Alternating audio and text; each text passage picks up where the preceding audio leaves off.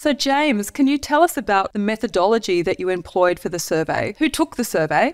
And were there any other methods that you used to gather information to inform the report and to identify these important trends? Yes, thanks, Belinda. I suppose from a starting point, we were very keen for this to be a project driven by the planners themselves and to have investment from the profession.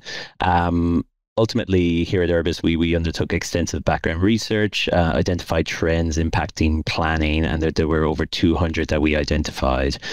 So we spent a lot of time actually categorizing those, and then we surveyed the entire membership of PIA, which I think was over 2,000. And we actually had over 500 responses to that, which was well within what we were expecting and hoping to receive. But ultimately, that drove us then to actually undertake workshops, which Nicole and I managed. And we're also currently looking at interviewing key experts in the planning field as well to actually inform our final report.